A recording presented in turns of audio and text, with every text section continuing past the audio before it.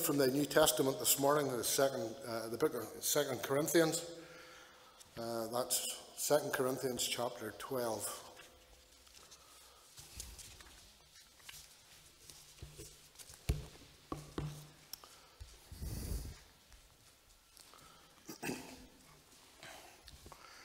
Second Corinthians chapter 12, and we'll commence at verse 1. And as we come to this, I would remind you that this is the living word of our living God that comes to make us alive in Christ Jesus. It is not expedient for me, doubtless, to glory. I will come to visions and revelations of the Lord. I knew a man in Christ above 14 years ago, whether in the body I cannot tell, or whether out of the body I cannot tell. God knoweth. Such a one caught up to the third heaven. And I knew such a man, whether in the body or out of the body I cannot tell. God knoweth. How that he was caught up into paradise and heard unspeakable words, which it is not lawful for a man to utter. Of such a one will I glory, yet of myself I will not glory, but in mine infirmities. For though I would desire to glory, I should not be a fool.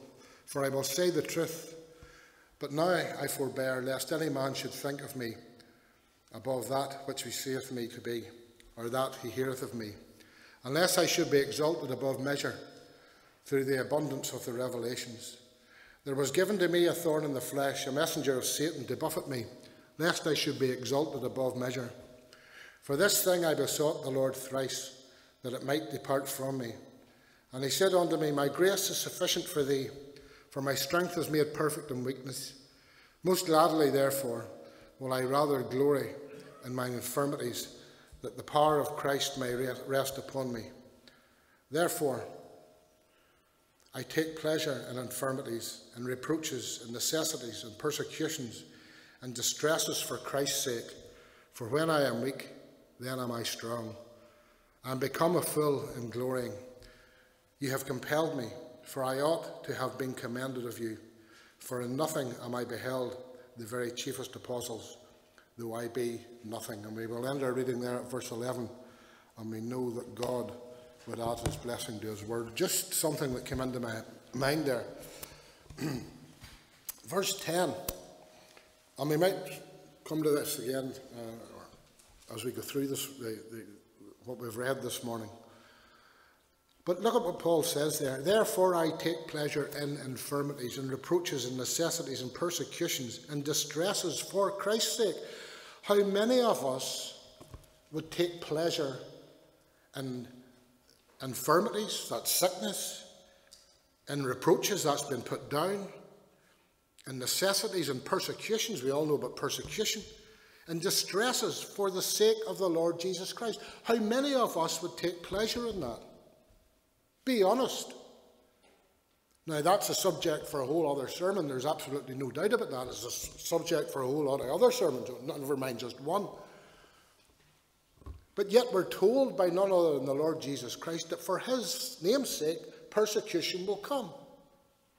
And yet there is Paul, a man who knew great hardship. From the moment he got saved, converted on the road to Damascus, right to the very end of his life, he knew various hardships. His was not an easy life. Yet he would say, I take pleasure. There's a challenge for us. And in these days when the church, we talk about the persecuted church. Really, it's just part of the church because the church is the church.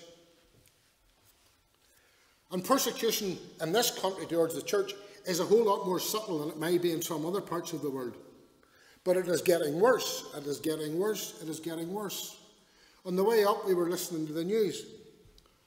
A lady who was standing as a counsellor let her Christian viewpoint be known that marriage should be between one man and one woman.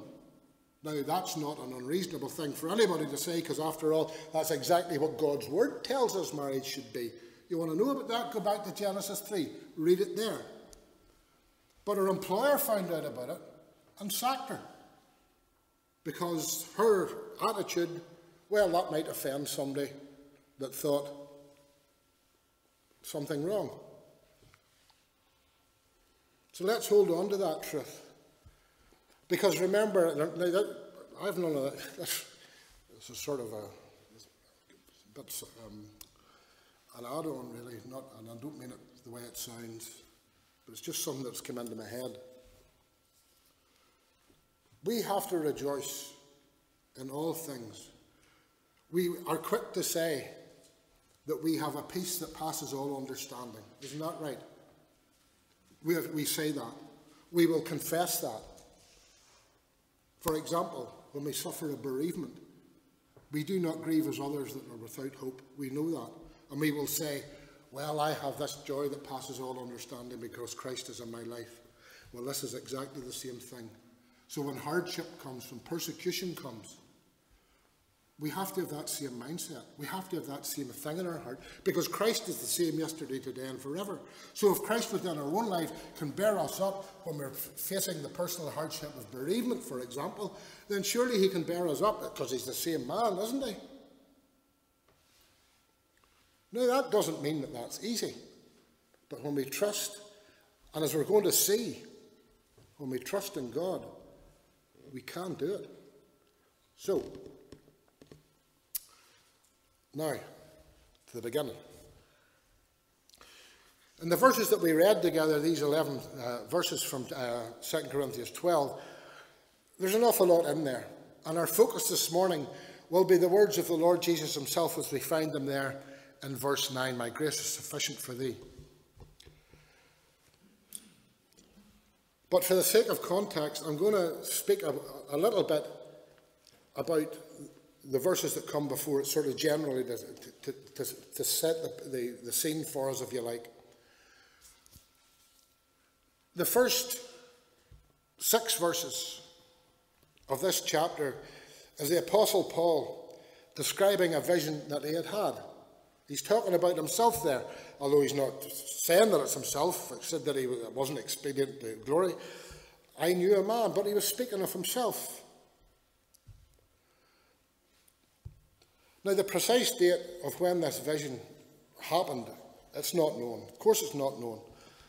But Adam Clarke, that great Methodist commentator, suggests that the vision occurred about the time Paul was brought by Barnabas from Tarsus and Antioch. You can read about that in Acts chapter 11. And that was thought to have been about the year AD 57. So 57 years after the birth of Christ, and 20 odd after he was crucified and resurrected, these events happened. And Paul and Barnabas had been sent from the church there at Antioch with alms, in other words, with money, with help, charity if you want to use it, because that's love, alms, charity, it's all the same sort of an idea, to the believers in Jerusalem, because the believers in the church of Jerusalem were suffering persecution in that place from the Romans, from the Jews. And it was then that Paul experienced that vision, when he was probably in Jerusalem. And it was one that would help him establish him in the faith that would grow and that he would work and cause him to do what he had done. Now, it's evident here to us all, or at least I hope it is, that the wording throughout those first few verses, first 7 verses actually, shows that Paul is torn as to whether or not he should speak of these things. You see, he doesn't want to boast about himself. You go on to YouTube and you'll get all of these televangelists, and some of them are right nut jobs and really should be avoided because they're very little, or they've nothing to say that's of any value. But you'll get 1 or 2 at the minute that's going on and saying that they were taken up and gone to heaven, and they're boasting and they're rumming and they're blowing about all the... But you look at the way Paul deals with this, because Paul had been taken up into heaven. That's what it says there. He was taken to the 3rd heaven. It is not, in verse 1 he says, it is not expedient for me doubtless to glory. The New King James renders that, it is doubtless not profitable for me to boast. Paul did not want to boast. He didn't want to boast. There's no profit in boasting. In verse 5, yet of myself I will not glory. the New King James, yet of myself I will not boast. Verse 6, for though I would desire to glory, I shall not be a fool.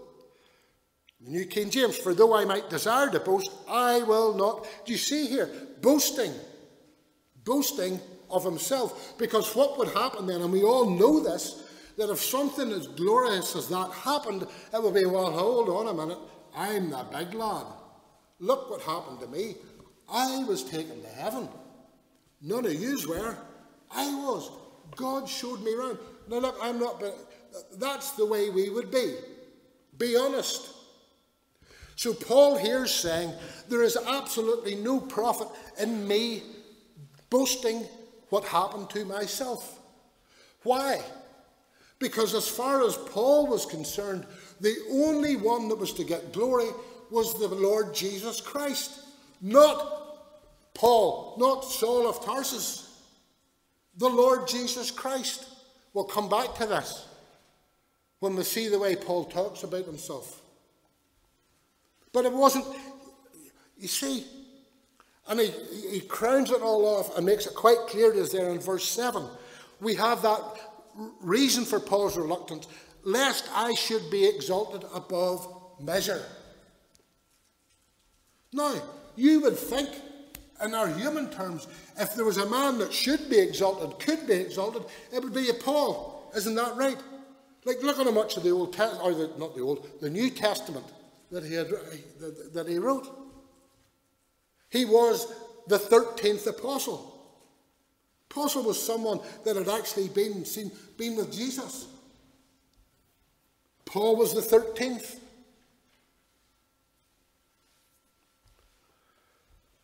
So you can see here that Paul was incredibly wary of saying anything that would give the appearance that he was seeking the limelight. Paul seeks to glorify only the Lord Jesus Christ. And it is of much regret, brothers and sisters, that in today's world, the exaltation of self is seen as the way to do things. It is of even greater regret, or it should be of even greater regret to those of us who name Christ's name, who are part of the church, that we should regret that this humanist and therefore satanic way of thinking has penetrated the church to such an extent.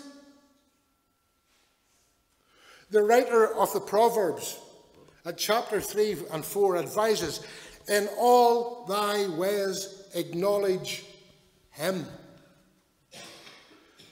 Yet, and I don't think I'm overstating it in any one way, if we were going to give a true modern rendition of this verse, it would be twisted to read, in all your ways acknowledge yourself.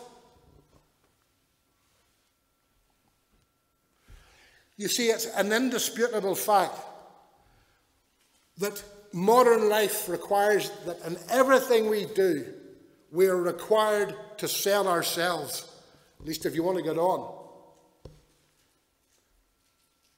Yet the Bible tells us we must do the very opposite.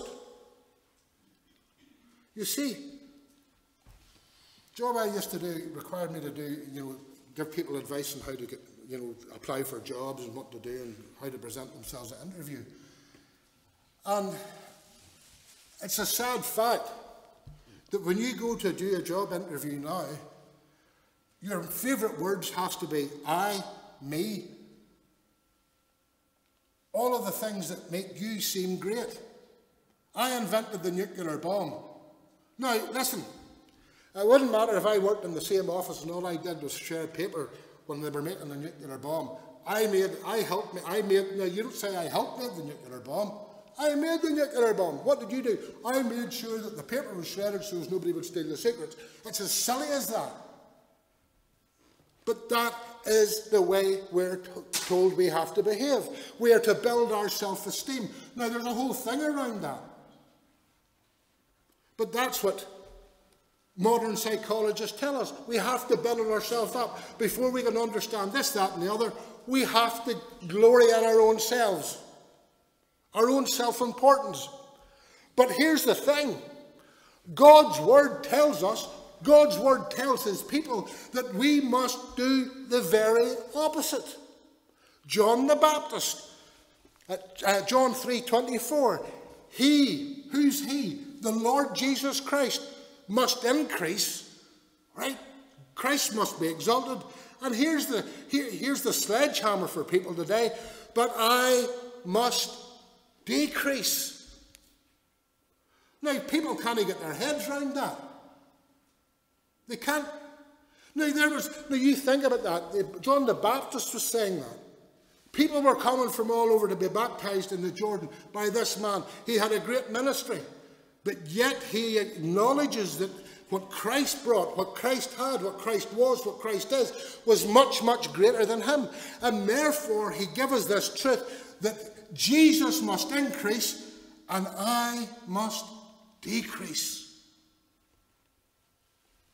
So just before we move on, let's take just a couple more minutes and consider precisely how Paul felt about self-proclamation. Philippians 3, we're going to read 9 verses from it. Begin at verse 1. Finally, my brethren, rejoice in the Lord. To write the same things to me indeed is not grievous, but for you it is safe. Beware of dogs, beware of evildoers, beware of the concision. For we are the circumcision which worship God in the Spirit and rejoice in Christ Jesus and have no confidence in the flesh, though I might also have confidence in the flesh. If any other man thinketh that he has comfort, that he hath whereof he might trust in the flesh, I more. Okay, so what Paul's saying there is, don't start arguing among yourselves about who's the best and who's the greatest, because if any of among us has a right to boast, it's me. And then Paul sets out his credentials. And these are some credentials. Circumcised the 8th day, so he was a Jew. Okay? So that elevated him straight away. He was one of God's chosen people. He was a Jew. Of the stock of Israel. Okay? He was a Jew. He was an Israelite. Of the tribe of Benjamin. Now, Benjamin was the smallest of the tribes. Why was that important? Because the first king of Israel was chosen from that tribe, and therefore was held in esteem. So Paul was a Jew. He was an Israelite. He was from the tribe of Benjamin. A Hebrew of the Hebrews. He was the man. As concerning the law, it says, as touching the law, a Pharisee. Now, as far as the law was concerned, the Pharisees could not be faulted. As far as the outward and the legalistic notion of the law was concerned, they were the men. In fact, the Pharisee sect was set up to protect God's word. Now, their motive might have been good at the start. It was unnecessary, but it might have been a good motive, a sound motive, if you like. That's arguable. But it had become corrupted because it had become a faith and a religion of works. Now, that didn't happen just in the Jewish tradition or among the Jews. At that point, it was happening right throughout the Old Testament. But nevertheless, touching the law of Pharisee, concerning the zeal, in other words, his enthusiasm as a Jew, as a Pharisee, was beyond reproach. Why? Because he was persecuting the church. What was he going to do when he was converted in the road to Damascus? He was going with letters of authority to persecute the church, to haul them out, kill them if they had to. As touching the righteousness which is in the law, blameless. In other words, you could look at Paul, everything outwardly was wonderful. Christ looked at these men and said, you're like whitened sepulchres. You're beautiful on the outside, and on the inside you're dead, you're full of dead man's bones, and you stink. But then he asked this question. You see, he lays out his credentials. A lot of boys would have stopped there. I went, oh, yeah. You just see it. You go, oh, here, look, there's my credentials.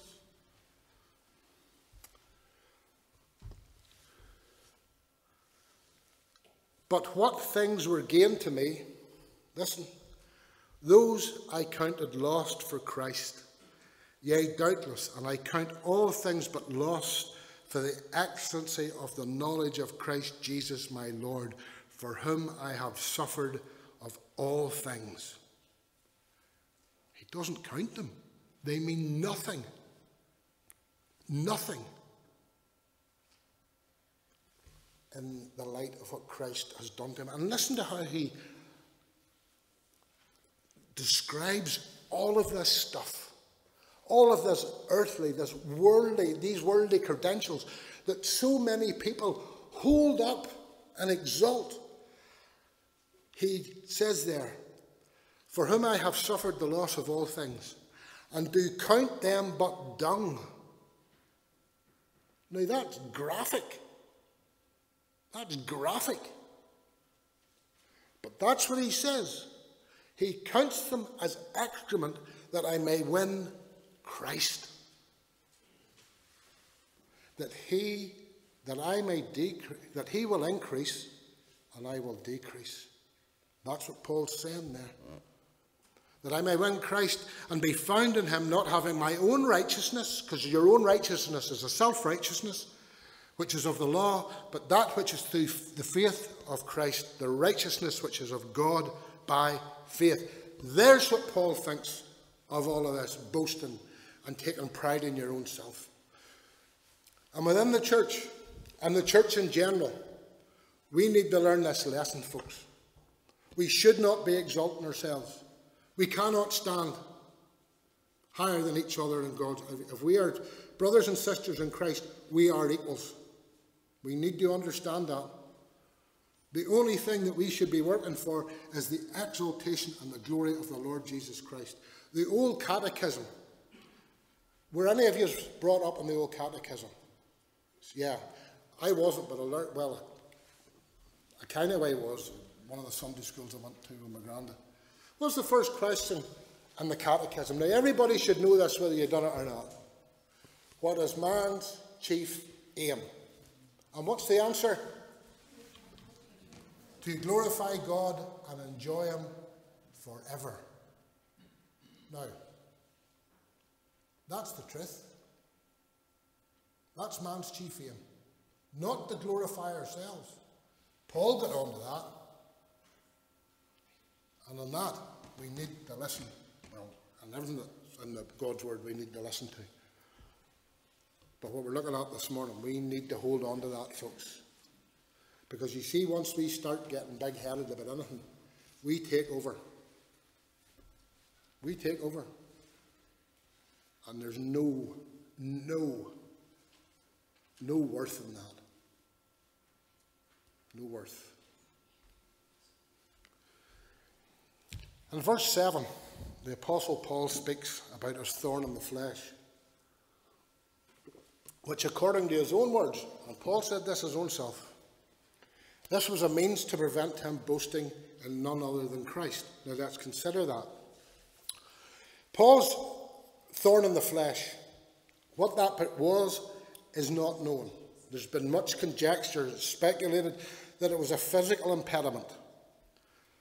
Some people suggest that Paul was stooped over, he had a curvature of the spine, he couldn't stand straight. Others that he had a speech defect, a stutter, for which a preacher, and if he was a preacher, and he did do a little bit of preaching but not much, that would have been a serious impediment. Now, that's a fact.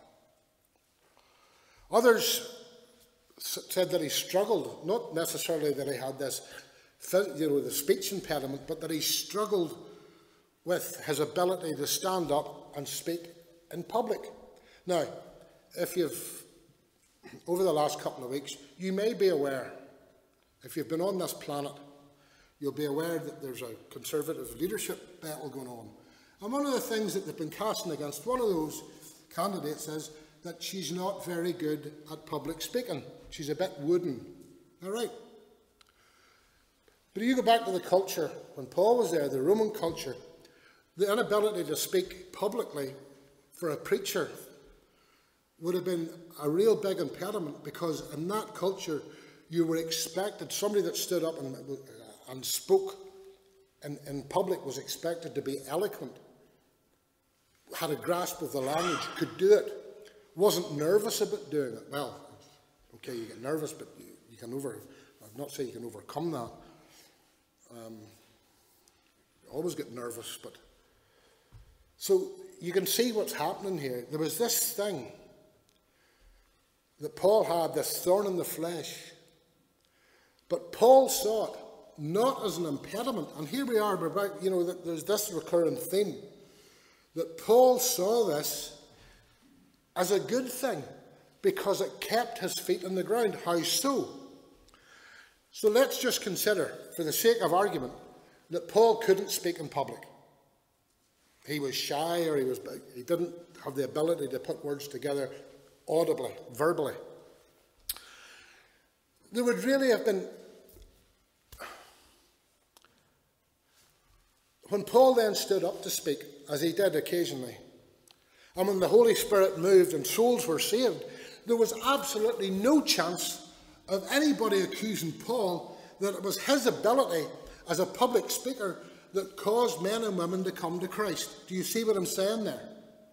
If he stuttered and couldn't get his words strung together properly the way some of these men would have, oh, well, that was just him. He's a great preacher. He can stir up the crowd. Now, if you watch any of these old films and I'm thinking particularly of stuff from the Second World War, you watch Adolf. Now, Adolf Hitler was an evil, evil Brit, but boy, he could manipulate a crowd. See? Why? Because he was an orator. He could whip up them into a frenzy. He could get them going. Now, look, there's nothing wrong with emotion in church. We should be emotional when it comes down to it, but not to that extent. And if it's the preacher that's whipping it up, then it's not going to be real. I don't think, anyway. I'll stand to be corrected on that one.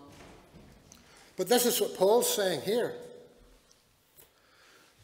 Whatever it was, kept his feet on the ground, that nobody could actually say it's him. When they looked at Paul, when there was results from what Paul had done, when there was a harvest, they had to look and say, well, that was the Holy Spirit. Do you see what Paul's saying here? So Paul had this affliction, and he had clearly asked the Lord to remove it on 3 separate occasions. It's recorded for us there in verse 8. And it was a cause of much trouble. And I say that it was a cause of trouble to him because of the words that he records in verse 9. And he says this, my grace, this is what Christ said, my grace is sufficient for you, for my strength is made perfect in weakness. Now, do we get that, folks? Paul had asked that this thorn would be removed from his flesh. But the answer was obviously no. But the answer came, no, I will not remove it. But my grace is sufficient. For my strength is made perfect in weakness. Do you see that? That I will decrease and he will increase. Now these words, they're words of personal encouragement to Paul. That's what they are. Okay, you've got this thorn in the flesh, but my grace is sufficient. My grace is sufficient. They're a personal encouragement to the apostle, but we dare not restrict these words just to Paul. This is the Lord God giving his people assurance that he is there for us and that he will give of his grace as the situation dictates. Now, I have absolutely no doubt that what I'm about to say will not be new. But it's like most things with which we have become familiar. We often need to be reminded of the truth behind the familiar words in order for us to refocus. Sometimes, hearing someone stating the blatantly obvious can switch a light back on that has long since gone out, or in some cases, turn the light on for the very first time. So let us spend some time now considering the statement of Christ's, because that's whose words those are, that his grace is sufficient for us. The first thing we need to realise is that God does indeed give us grace according to our situation. According to our situation. The Lord's Prayer points us in that direction. Matthew 6:11. What's the first thing we ask? Give us this day our daily bread. Daily bread. This is the Lord instructing us that when we come before him, we should request what is sufficient for today. For today. Not for today, tomorrow, and the rest of the week. Just enough for today. Later on in the same chapter, indeed the same sermon at Matthew 6:34, Jesus says this, "Take therefore no thought for the morrow shall take thought of the things of itself. Sufficient unto the day is the evil thereof." Another translation renders those words in this way. Now, here we are. So don't worry about tomorrow. Don't worry about tomorrow. For tomorrow will bring its own worries. Today's trouble is enough for today. Right? Get that? Don't worry about tomorrow. This is what Jesus is telling us. Don't worry about tomorrow. Tomorrow will bring its own worries. Today's trouble is enough for today. Don't pile stuff on yourself. My grace is sufficient today. Now, when we seek to understand that God's grace is sufficient, we need to first understand that it is sufficient for our present situation. And that's a big thing. That penny needs to drop with all of us, me included.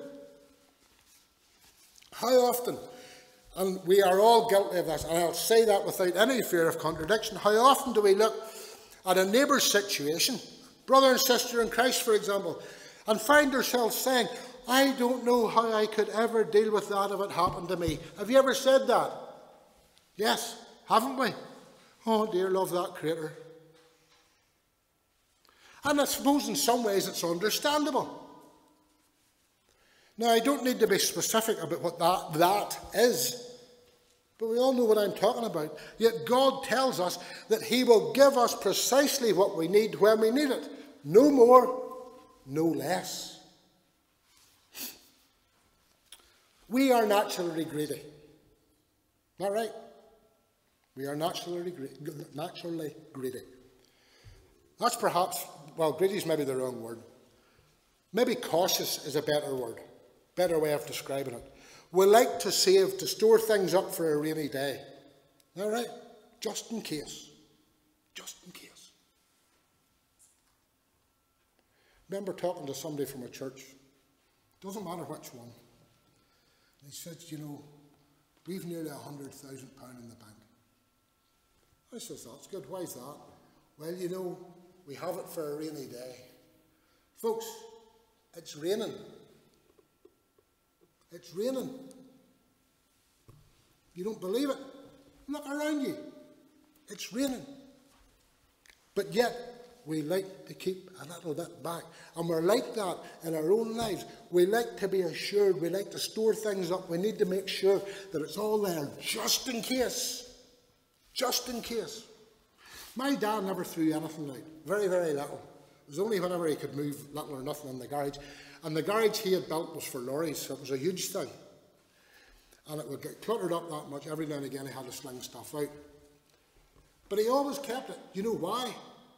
Just in case he needed it. Now, people would say, well, he came up through the war. He was from that generation when there wasn't much in that. And I get all of that, and there's maybe a fair point to be made in that. But there are stuff. We could get into our wrist space. If you could get into our wrist space and sling a good 3/4 out what's up there. Aside from the toys for the grandmans, that's grand. They can stay. But the rest of the stuff, haven't seen it in years. And all it's there for is to keep my back reminded that I can still lift heavy stuff. And I'm as bad as my missus and that, my wife. Keep everything, just in case. We hoard, we store. But that's not how God works, folks. It's not. Here's more biblical evidence. And we need to go back to God's word for our evidence. Okay? We need to go back to God's word. Exodus 16, verse 13. And it came to pass that at even the quails came up. This is feeding God's people in the wilderness. And covered the camp. And in the morning the dew lay round about the host. And when the dew that lay was gone up, behold, upon the face of the wilderness there lay, small round things, as small as the hoarfrost on the ground. When the children of Israel saw it, they said one to another, "It is manna," for they wist not what it was. And Moses said unto them, "This is the bread which the Lord hath given you to eat. This is the thing which the Lord hath commanded. Gather of it every man according to his eating, an omer of for every man according to the number of your persons. Take ye every man for them which are in his tents." And here's the bit I want to emphasize. And the children of Israel did so, and gathered some more and some less. In other words, some of them gathered more than they were told. It's very simple. Some of them gathered less than they were told. And when they did meet it with an homer, he that gathered much had nothing over, and he that gathered little had no lack. They gathered every man according to his eating. Now, what was happening there was that the provision was made. They were told how much they should take. Some people took too much because they were keeping to themselves. Others, for some reason or other, didn't take enough. But at the end of the day, it was all balanced out. So I hope that we see that the point that the Lord will give us was grace. Grace in the measure we require is just as he promised Paul. That's what it is, and that's what he's promised us. This is the word of God. Jesus Christ, we said it earlier on, Jesus Christ is the same yesterday, today, and forever. And as he promised the Apostle Paul back there in AD 57, what he promised them then, that promise stands true for us. If we believe that Jesus Christ is the same yesterday, today, and forever, then we must believe that his grace is sufficient for us today, regardless of what we are facing.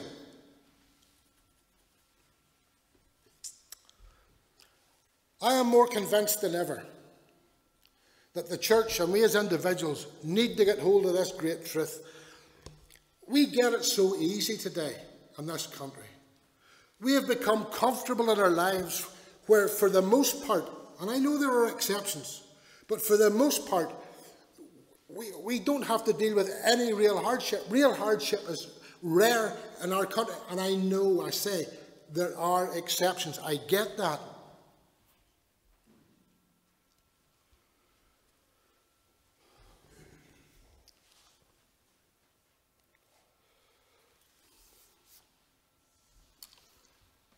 We need to get back to the fact that what we have, what we need, is given to us by the Lord God. We also need to learn something else about God's grace, about the way that we live. Because when we want and we gather up and we hoard and we do whatever else we're doing, God's word talks about one of the gifts is being patience. And in the biblical context, patience is something that is long gone. We don't have patience. We can't wait anymore. And that's to do an awful lot with the culture in which we live. And this came into my mind not that terrible long ago when I was preaching in another place. And I can remember. Who remembers the Exchange in Mart? You remember the Exchange in Mart? Right, you wanted to know the Exchange in Mart. You would look at it and you had to write off, you had to do this, that and all. And it always said this at the very bottom of it: please allow 28 days for delivery. All right. Could you imagine somebody waiting 28 days for anything to be delivered now? You can go onto Amazon, join Amazon Prime, and you'll have your goods the next day. We won't wait. We don't have patience. We don't have patience. Fast food. You go into a chip shop, and if you're waiting any more than 5 minutes, you're ready for fighting. Isn't that right? Yeah, because you want your grub. And if you're going into a chip shop, you're probably better off doing without the grub.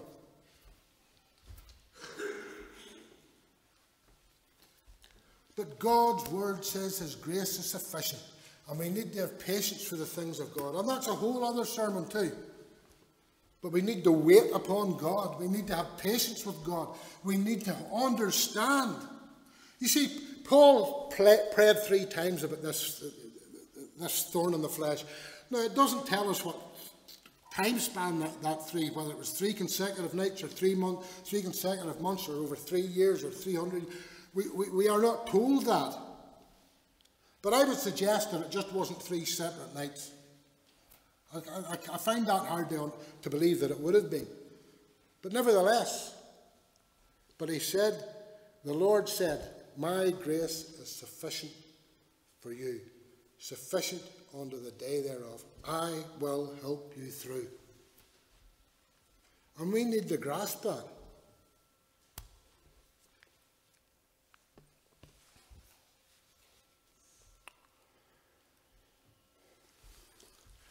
Here's another thing about God's grace.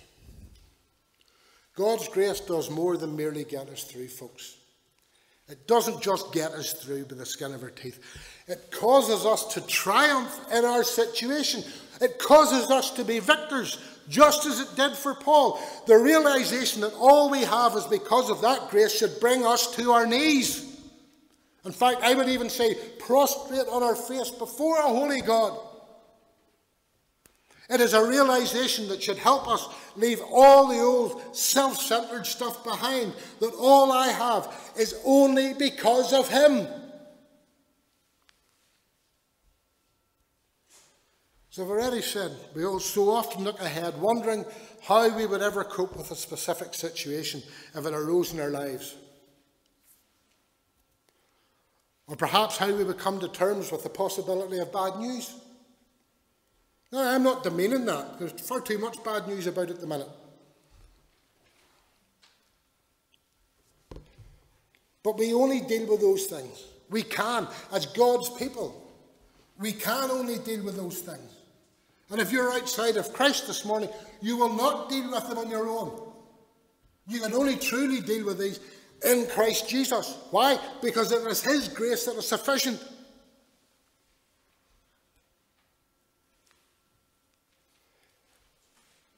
When we rely on Christ, we can deal with this. Why? Again, because his grace is sufficient. If we do not do it, if we do not rely upon God, whether you're a child of God or not, we rely upon ourselves. We rely upon ourselves. We become self-reliant. I wouldn't trust me the length they could throw me. And that wouldn't be a wild distance. So none of us can. There's only one that we can trust to that extent, and that is the Lord God himself. So brothers and sisters, may each of us come to terms with the fact that God's grace is sufficient for us today. Tomorrow is promised to no one. Do you ever think about that as well? Tomorrow is promised to no one. That might even be a surprise, because if you listen to some people today, we're all going to live to we're 120. Somebody came out, I can't mind where I heard that one. A child been born today can expect to live to 120 years. Just a lot. Tomorrow is promised to no man. But not one of us is promised and certainly never sure of tomorrow. Proverbs 27 verse 1, boast not thyself of tomorrow, for thou knowest not what a day may bring forth. We all know that to be a fact.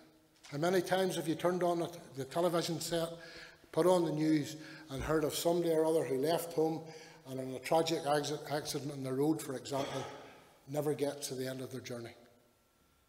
Did they expect that to happen? No, they didn't. None of us can boast of tomorrow, for we are not assured even the next breath in our bodies. Now that might be morbid, and some people might say, Roy boy, you shouldn't be talking like that. Give everybody an uplift. We need to be realistic, because we know that to be a fact. We need to wake up to it. There is only one in whom we can trust, truly trust. There is only one in whom we can and should boast, and that man is the Lord Jesus Christ. The Apostle Paul got that. John the Baptist got it.